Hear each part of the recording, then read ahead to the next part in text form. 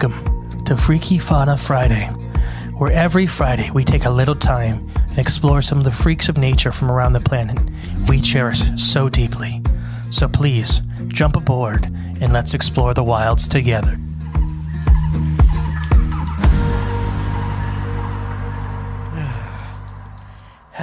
Welcome back. It's time again, ain't it? Well, wouldn't you look at that? It's Friday. It's Friday. Gotta get up on Friday. I'm the great and peaceful mystery. And I'm Jay. Today, just Jay. Just Jay. Good old Friday, Jay. How lovely. It's after Christmas, and I hope everyone out there had a wonderful Christmas and wonderful holiday. Whatever holiday you celebrate. I think we've talked about it for like 2 weeks now. I don't know when Kwanzaa is, but I think it's around now. Well, yeah, I think so. It sounds probably right. Okay. Everybody, Christmas tradition in the England household. Oh. That would be a Blake's hard cider. It is. Triple jam. 10:16 in the morning. Can't drink all day if you don't start in the morning. I had a T-shirt that said that when we were river rats. River rats. So, Jay, can you guess what today's animal is? It is heavily Christmas themed. Well, I guessed reindeer, but you keep telling me no. It's not reindeer, I promise. It does have 4 legs. So it's an ungulate? No. Oh. Well, then I don't know. That would be a big hint if you understood what that word meant. 4 legs, huh? I don't know. It is the Sulcata Tortoise. Is it? Yes. Oh, all right. Why is that Christmassy? It's not. I just lied to you. See how you are? I just thought we should talk about Tiki and Tala. You shouldn't lie on a Friday. I didn't lie. You just admitted to it. They're the most Christmassy animals. Yeah, if you put They like on pour Christmas spirit out of them. Yeah. Like a Blastoise. A Blastoise. Mm-hmm. All right. The Pokemon? I know. Blastoise. All right. Hydro Pump. Blastoise. I get it. Now, Been would there. you I live the like life. to hear some freaky facts about Sulcata tortoises? I'm all for it. The Sulcata tortoise is the 3rd largest species of tortoise in the world. But it is the largest non-island tortoise. The biggest mainland dweller. Yes.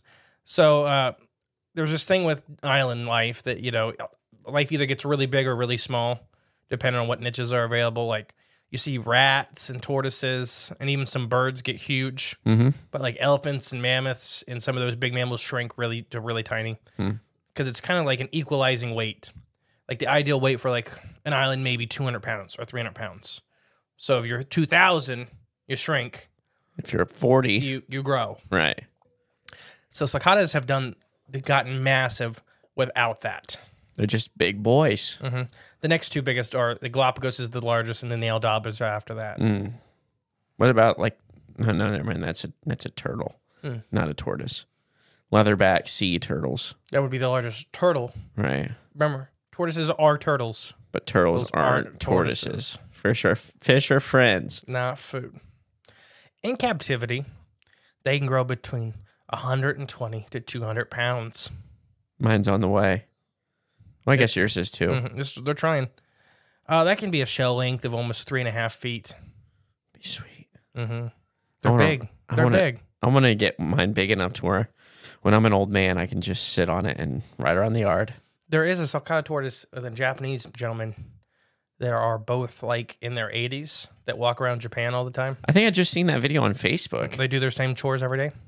That's pretty sweet. That's the first thing is these guys get huge. Yeah, they live really long.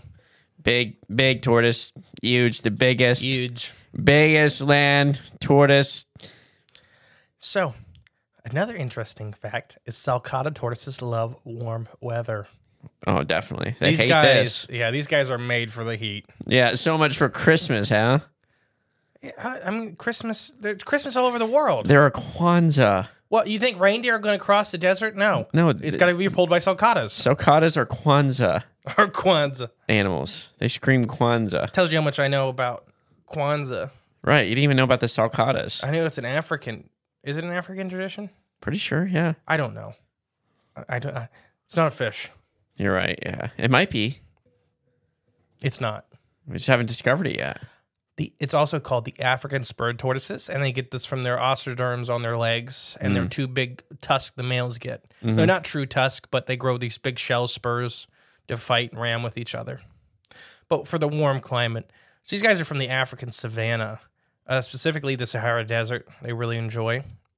They love sunny climates. These are one of the few tortoises, because you see a lot of, with people having tortoises in captivity, you see this mistake made a lot, is that they crank the heat too much for these tortoises. This isn't a species that's likely to happen. Now, you can still cook them, don't get me wrong, because I've seen people have reptile enclosures like 180 degrees. Jesus. But a lot of... It's an oven. Yeah, but a lot of people suggest a sunspot, or like a heat spot in their enclosures around 105 to 115. And they can kind of pick whether they want to be directly in it or, move off to the side or whatever. Yeah. But even though Sulcata tortoises don't thrive in cold climates, they can actually handle relatively cold temperatures for short periods of time. They can tolerate temperatures as low as 45 degrees Fahrenheit. Oh, that's good to know. But at that point, they can start developing respiratory issues very quickly. Yeah. This is more as a survival tactic because in the desert, if they're not deep in their burrows, they get caught outside. The temperature drops dramatically in the desert because there's nothing there holding heat. Right, yeah. Anything? Any questions? These are pretty amazing, wonderful animals. So another part of Sulcata tortoises is, fact number 3, is they have curled margins. What's margins? The edges of their shell, where they have little points, will actually start curling up as they get older. Yep. And that's to give them more room. So, because as they get bigger, they don't need as much protection from predators. Right, yeah. There's not a lot in Africa besides maybe a lion. Right, they can eat a 150-pound tortoise. Maybe a hippo? A hippo, it would choke to death on it. True, yeah. Hippos just kind of swallow things. They do eat some meat sometimes, but just kind of swallow it. Right, and they'd have to get out onto land to get them anyways. Fact number 4. The Sulcata tortoise can live well over 100 years. Yeah. Now, people mistakenly believe that you can tell a tortoise's age by the grooves in their shell. That's not quite accurate. It's clusters of grooves, and you got to really understand how to read them. It's like reading Braille. And that doesn't really work for captive animals. Okay. Oh, okay. It's different than nature. Yeah, because you're, in the winter times, wherever they're at, it's harder normally in the summer. So the growth rings, you see a change in thickness. Right. And that's how you kind of tell. So it's pairs. So you're like, summer, winter. Yeah. In captivity, it's all the nice, same. constantly. And they have a constant source of food. So it's really one big ring. Like I said, they can live to be 100 years or older. They are one of the longest lived animals. There's only there's a handful of animals that live longer than them, like bowhead whales and Greenland sharks. Yep. In the wild, they tend to live a lot shorter lifespans. Shorter? Shorter lifespans. Okay. Mostly because of predators. Oh, it makes sense. Breeding competition and that stuff. Most old sulcatas die from being flipped on their back during breeding season. What a way to go. That sucks. Yeah. It's argued that the oldest living tortoise is actually a sulcata and not George. Who's George? He's either a Aldabra or a Galapagos.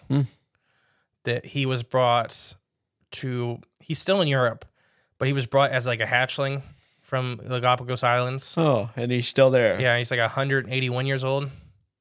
So what? Darwin brought him himself? I don't think so. Maybe I don't know when Darwin went there. Yeah, me either. He probably made it all up anyways. Wrong show.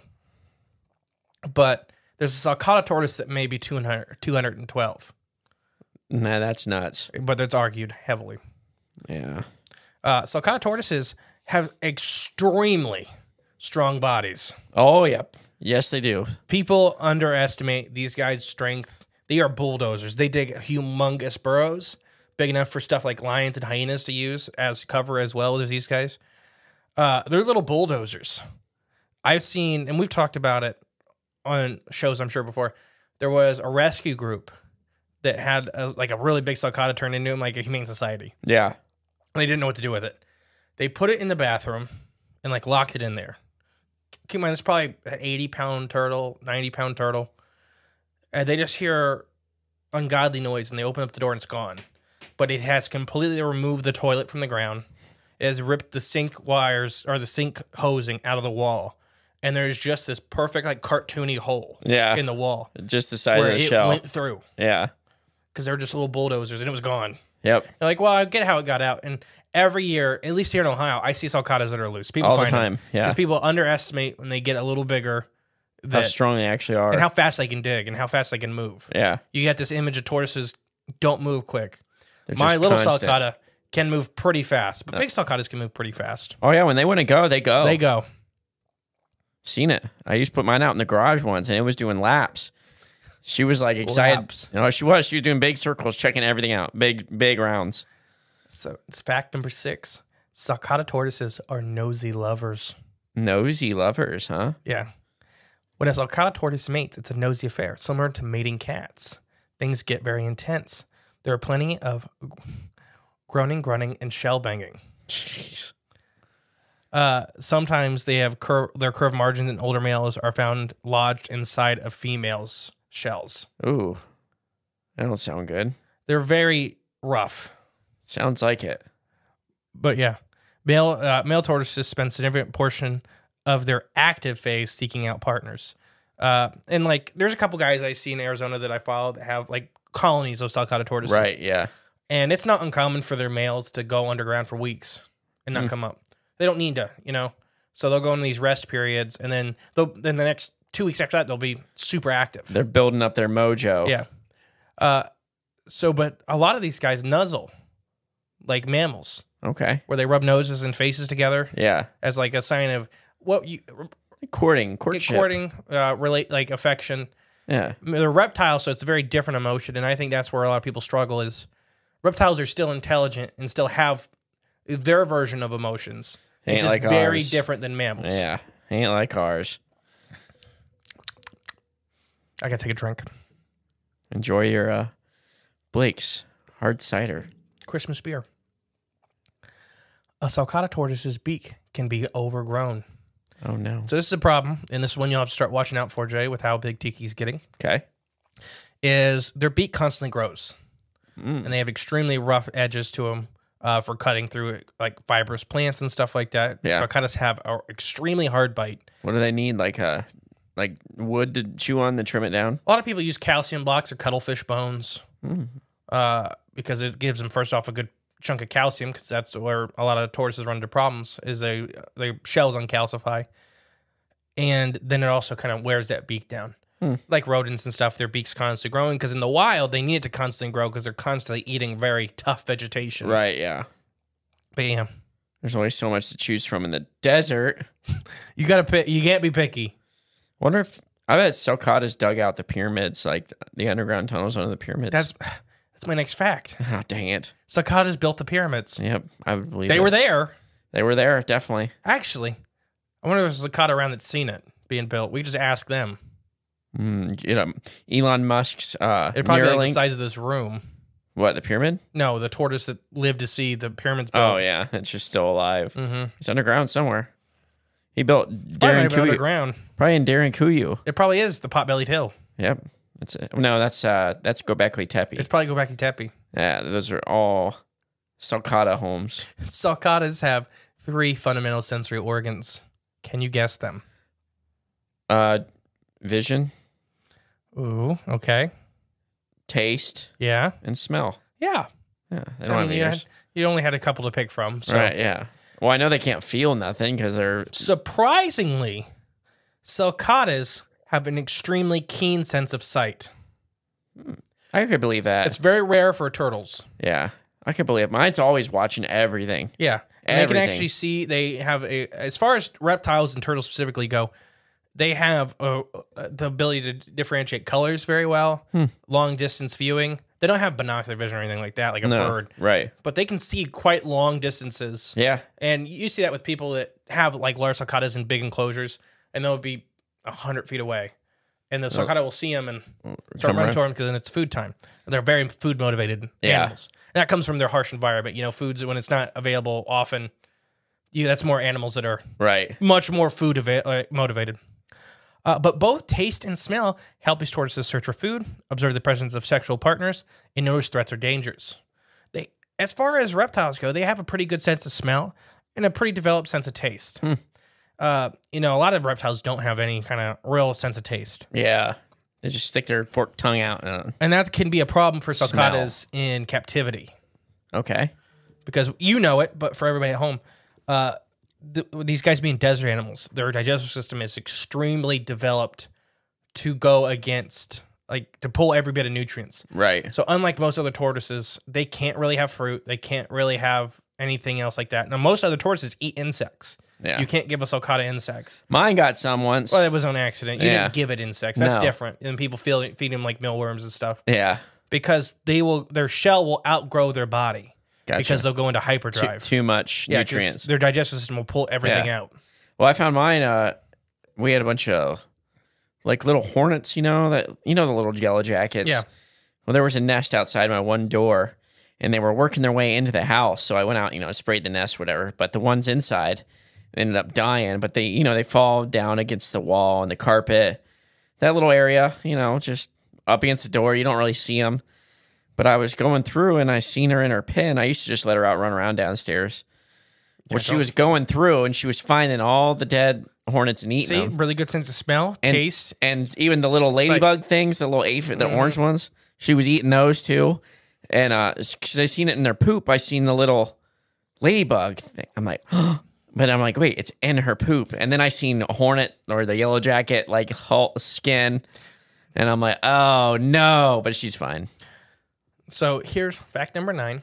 Sulcata tortoises can burrow through walls, which I kind of mentioned earlier. Right, yeah. But just to really kind of bring home that point of when these guys get going in a direction, they don't stop. And they're very unbothered by a lot of predators. Like I said, when they get big, there's not a lot that can mess with them. Right. Especially when they curl up so fast. Yeah, hyenas, I guess probably a leopard really could if it really wanted to, but yeah, if it was desperate. I think it's desperate. Any animal, right. Wild dogs will sit there and try to work it out, but they lock into their shell so tight. Oh yeah, and their front part of their arms are so armored and pointy. And, yeah, especially when they get big, that's inches of just keratin. Right. There's nothing there. There's no nerves. There's no blood. It's like fingernails. Yeah, just several inches thick. Right. Yeah, and sharp. All right, my last one for you. Okay, fact number 10. Freaky fact of the sulcata number 10. Mm-hmm. Sulcata tortoises cry when they're sick. Oh. So sulcatas are also known as the crying tortoise. Didn't know that. So when we first got Tiki, which is your tortoise. And she had that little wheeze? She had a wheeze and she was crying. She was crying? Constantly. I don't remember that. Well, no, it was... Oh, when you had her. When I had her. This when you first rescued her. When I first rescued her. But they can cry also. Just sometimes they're also called crying tortoises because sometimes they just will well sad. Up. Yeah. But that's a sign of respiratory distress. Oh, okay. But when they start pouring and they wheeze, but they also huff. They don't have vocal cords. Yeah. So when they're making noises, it always kind of sounds like a wheeze. Psst. They make that a lot. And especially if you scare them. I can't do it. Oh. But they hiss. Like you're saying, they hiss. But it's like a suck in noise. They do too. Huh. I don't think I've really noticed that yet. I don't know if yours has ever done it. Yeah, I've never heard it. Tala does it, but she does it when she gets excited. Oh, gotcha. Yeah. Huh. Me and Jay both have sulcata tortoises, I think I mentioned earlier. If you haven't figured that out yet. And I just, I think we just have females, and we want to get a male, an Indian star tortoise to crossbreed them. That'd be neat. I'd let him over. But no, that's the sulcata tortoise. Yeah. Now here's the thing, my PSA about sulcatas, they are cheap, and they are everywhere. Do not buy one. Why? If you want a tortoise, get a Russian tortoise. They're mean though. They're not mean. Yeah. They're mean to other tortoises. See? They're very food motivated. See? Mean. But no, seriously. Sulcatas are longer than your life commitment. They get humongous. And I cannot tell you, there's a reptile rescue here in Ohio, and they probably have 60 sulcatas. Jeez. And they don't have anything to do with, they're going to have to, they haven't, but they're going to have to start putting them down or something. Why? Because they can't feed them. Oh. You're talking about hundreds of pounds of food a week. It's grass. Yeah, but it's winter. You still got to pay to get it. Oh, yeah. But it's really a problem right now in the U.S. because reptile shows, you can get them for like $60. So they're one of the cheapest reptiles you can buy at a reptile show. And they give you, and I've seen it, where they give you no direction. Nope, just here you go. Here's a tortoise. Yep. So if you really want a tortoise or a land turtle, box turtles, like Chinese box turtles are a good option. Russian tortoises are another good affordable option. Hingeback tortoises. There's a couple species that stay very small, like Russians and hingebacks and box turtles stay like iPad sized. Oh, okay. So 5 pounds, kind of max. Well, they're hyper friendly, and you can give them a varied diet. That's the other thing with a lot of people make mistakes with sulcatas is their diet is very strict. Yeah. They have to be really hot, and their diet is very strict. Russians are happy at room temperature. They're a northern species of tortoise. They're a lot. If anybody's thinking about getting a tortoise, get a Russian. They're cheap. You don't have to have a crazy heat lamp. And you can feed them kind of whatever you want. Like a lot of Russian tortoises get table scraps. That's fine because you need a little bit of protein. Like if you have cooked chicken, like you have a little bit extra, they can eat some of that. Your extra fruits and veggies, they eat that. Where sulcatas, it's very strictly a lot of greens. And roughage. And some flowers. And that's about as sugary as they can handle it. Yeah. Or she likes dandelions. Oh, yeah. I remember the neighbor. So we have neighbor kids. And they'll come over every year. They pick so many dandelions for the tortoise. They just devour them. That's the one time she was literally pooping yellow for like a week. It's a lot. Yeah, but she was so happy. And the little neighbor girls love doing it. Oh, yeah. Because they'll just hand feed her. But that's it. The Sulcata tortoise, that's my PSA. Don't buy one unless you understand your commitment to them. It's a generational thing. Get a Russian tortoise. They only have to be like 20, and they're a lot friendlier. Sulcatas take forever to like warm up to somebody. Yeah, but once they do, they're sweeter than sugar. I wouldn't. Okay. I have been the great peaceful mystery. And I'm Jay. Remember, guys, Merry Christmas, Happy Holidays, Happy Kwanzaa, Happy Hanukkah. Christmas, Kwanzaa, Hanukkah. Christmas, Kwanzaa, Kwanzaa. I just seen, what is the... Festivus? What is the candles for Hanukkah called? Menorah. I just seen a menorah today. Or not today, yesterday in Ada. Wow. Which is excited because we just don't have, we live nowhere, Ohio. Yeah. There's not a lot of cultural diversity. Not really. But it was exciting because it was in the window. I like neat. Neat. All right, guys. Bye.